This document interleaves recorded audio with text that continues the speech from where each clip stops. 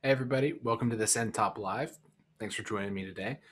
Today we're going to be talking about injection molds and specifically about the cooling of injection molds. Now, typically, and you can see here I have a CAD model of this injection mold here.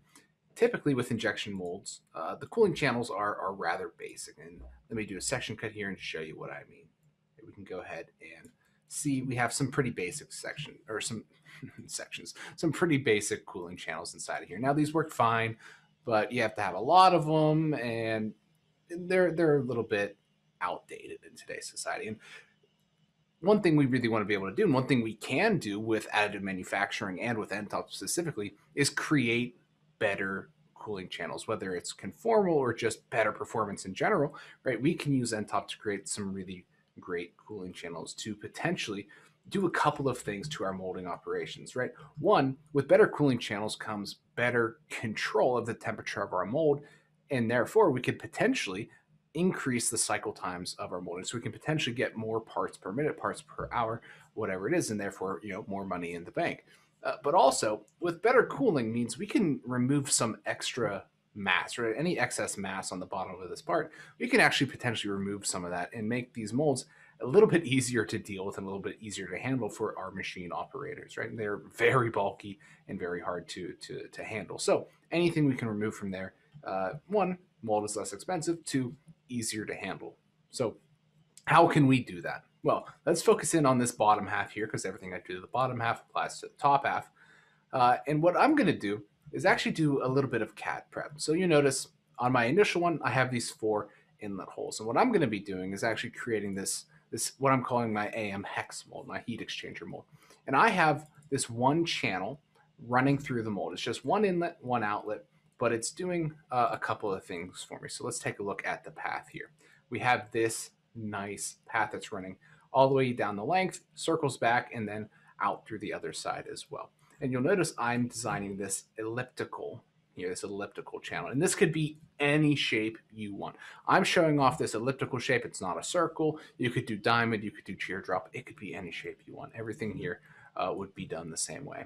But not only did I bring in this elliptical channel, I also created this as a rectangular channel, right? Because, well, in CAD, this would take an extra 10 seconds of effort to do, but I need a little bit of data from this rectangular channel to make what I'm going to do easier.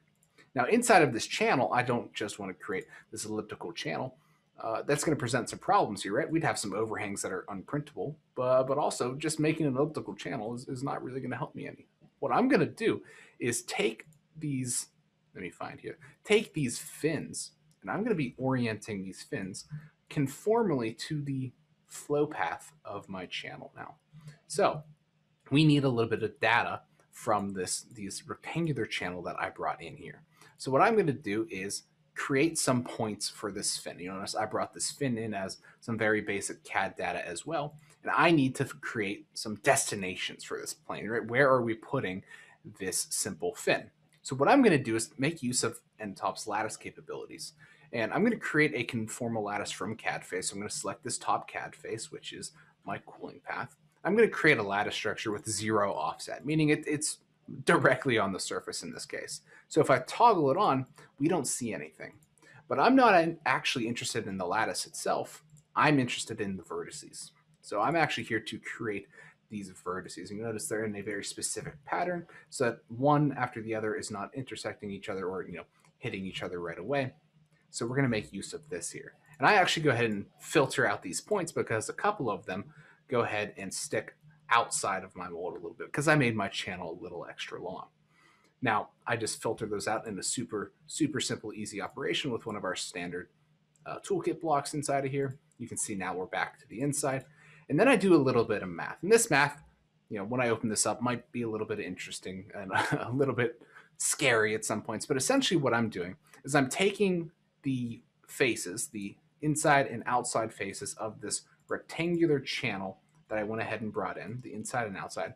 And I'm going to be using the normal direction and a little bit of cross product math to orient these new fins in that flow path orientation, right? So what I'm doing is creating a bunch of planes whose axis I'm defining based upon these faces here. So essentially what I'm doing is I'm taking this inside face, and I'm saying, okay, my y-axis, I want to be in the normal direction, right? Completely normal to this plane, sorry, to this face.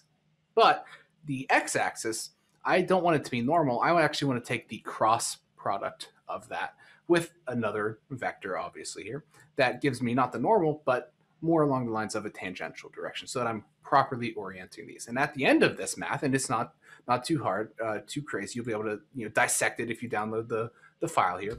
I get these oriented planes, which are a little bit hard to look at here with all of them at the same time. But if we take a little bit of a closer look, you'll notice as we get to those curves here, and if I turn on this elliptical channel here, you'll notice I am orienting these fins now along the direction of my channel, and that is my end goal. So now that I have all of this being oriented and I have these destination planes, I select a source plane here, which is matching up with my fin, and I go ahead and orient these fins along my direction that I just created. So now as I'm going in and up, it's going straight away. As I come to that curve, go ahead and show off the channel again. As I come to this curve, we're curving with my channel. Again, we're going back to the straight, our secondary curve, and then over here to the exit, right? So now we have these fins oriented in our flow channel. And the reason I did this was, we could have done this a couple of different ways, maybe just columns or something else. But these fins are going to do several things for us. Let me go ahead and show it here in context of our mold. Once we put it inside of there, do a couple basic Boolean operations, well, we get this very nice looking mold with our new, what I'm going to call heat exchanging channel here. And these fins, they're going to do several things for me. One, they're going to act like heat exchanger fins, right? Like fins on a heat exchanger. So there's going to be heat from my mold running through them, and then the water or fluid of our choice that we're running through here is going to be removing heat from those fins. Two, these fins are going to act as support structures for my printing process, right? So now that I have this elliptical channel, which has overhangs that are by themselves not printable, these fins are going to actually help me with that and make sure that this is entirely printable, right? So they're doing two things for me, but also they're structural, right? So these molds, they get clamped together pretty hardcore, and these fins are going to add in a little extra rigidity. So they're actually having a structural effect as well, right? And just like anything, if I wanted to, I could change up the spacing or the sizing or even the blend radius that I applied between them. I could change all of this up from a thermal simulation, a structural simulation, maybe some combination of both if I want to optimize for two things at once. But I didn't do that in this file. I'm just showing you off the technology or the process to create these fins, and then you can take it and riff on it from here, right? Use it as a template in that case. So now that we have these fins and this wonderful pattern, you'll notice I want to come back to this point. These fins, one after the other, they're not directly aligned, right? They're offset a little bit, and that's from that lattice structure that I chose. Now, I did that for a couple reasons. When the fluid comes, it's going to add in a little bit of that tortuous path, right? Help create enough or a high enough Reynolds number, right? Enough of that.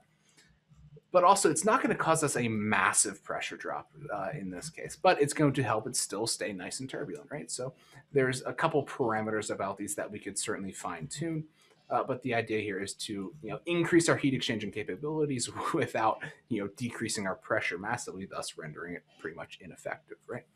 So the next thing we would certainly do is take this, mesh it, send it over to Discovery Live, maybe Fluent, whatever fluid flow you need. Check that it's meeting all your design needs, right? Any low pressures or any really poor circulation areas, you can certainly come back, change up your parameters.